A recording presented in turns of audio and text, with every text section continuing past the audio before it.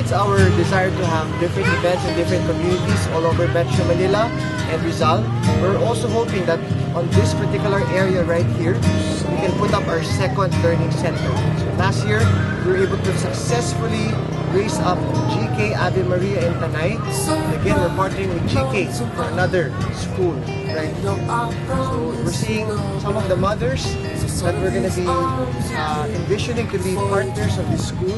At sana po matulungan nyo kami na magbigyan ng mga tools at mga books at syempre yung structure for the children that we see on this side of on my right. So we're looking forward to partner with you to raise that money together so that we can make this possible.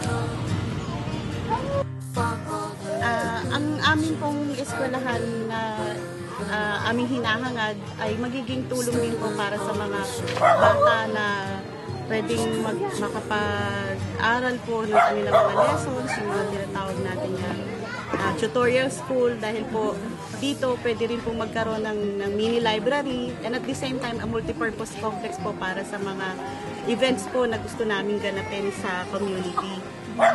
Sana po matulungan niyo po kami at tatanungin po namin malaking utang na loob po sa inyong magiging tulong sa amin para po sa proyektong to. Maraming salamat. I'm Noli Puig, the GK head for the province of Rizal, and I work for Gawad Kalinga.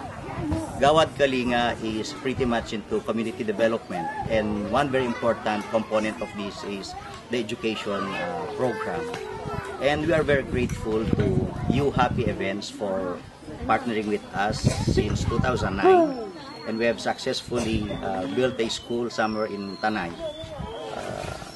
The children here are the beneficiaries of the program, and we help these children hold up to their dreams to become successful in their lives. Together with You Happy Events and GK Melchor Baras, help us educate the children.